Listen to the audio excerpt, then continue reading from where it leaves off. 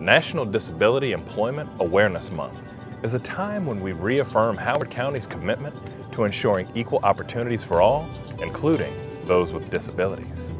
Securing competitive employment helps people with disabilities achieve greater independence and self-sufficiency. Being able to contribute instills a sense of pride and accomplishment in our employees. Equally important is that as employers, we are the beneficiaries of truly remarkable accomplishments that can only be attained through an inclusive workplace. In Howard County government, we're leading by example. This is Ed Bromley, a dedicated, hard-working employee who's been with our Department of Recreation and Parks for 32 years. Ed has cerebral palsy and used to walk with a cane. 3 years ago, the county bought him this specialized chair. Ed develops proposals for construction projects and then manages them once they're underway.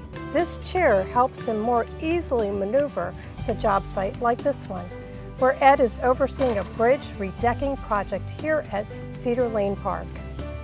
We've made other accommodations too, providing Ed with a lift-equipped vehicle for his chair and even voice-to-text dictation software for his computer. I can do so much more work in a day.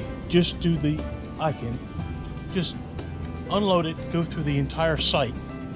Instead of walking, because I walk so slow, it just helped me do a lot more work. As we use this month to commemorate the many varied contributions of people with disabilities to America's workplaces, we encourage all business owners to join us and do your part.